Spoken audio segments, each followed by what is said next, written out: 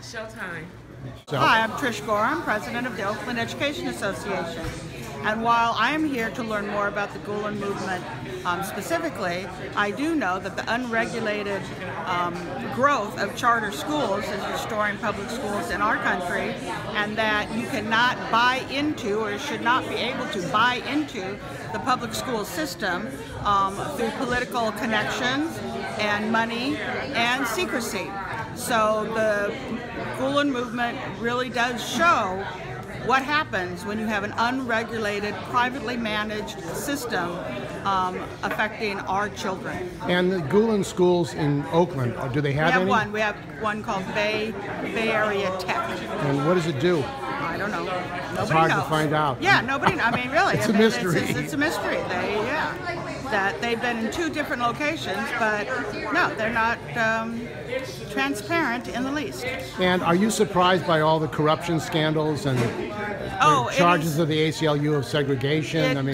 It's something that we have known for several years, and it's really might be amazing to other people, but it's refreshing to us to see all of these organizations and all of these understandings of what the charter school movement is coming to bear right now. We're at a real crucial tipping point, and it needs to tip back in the direction of public schools. Now, they say they're giving kids choice, parents and kids choice.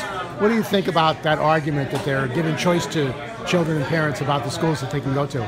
The choice that the American people want is a choice of a quality public school in every neighborhood, managed democratically, transparent, and yeah. So you don't. So in California, they make the choices. It's not the students that make the choices. They make the choices. And even though they say, well, we have the same demographics, we teach poor kids, that is a lie. Because quite frankly, there's poor, and then there's poor.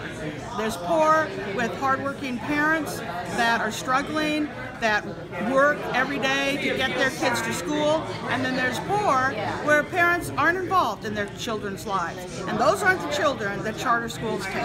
They take the children of involved parents who would probably be successful in any system. Now, there was a report that $5 billion is being drained from public schools. The economic impact of charter schools is another thing that has to be really, the economic and social impact, quite frankly, is something that really has to be studied.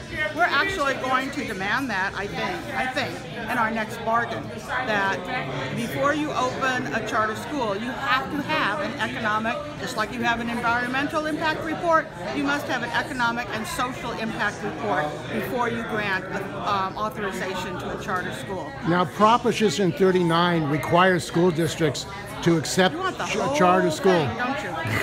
I mean, wouldn't that put school districts in financial liability if they have to accept every proposal for a charter school? I mean, you know, how many high schools do you need in Richmond? Well, I mean, that's okay.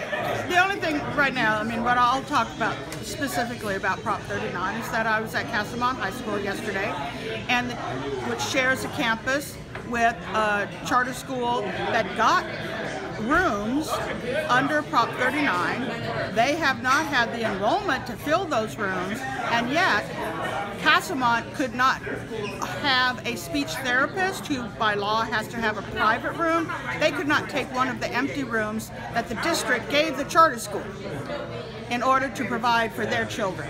This is how topsy-turvy it is. Is that discriminatory? Well, it absolutely is discriminatory. It's absolutely putting the thumb on the scales in favor of charter schools.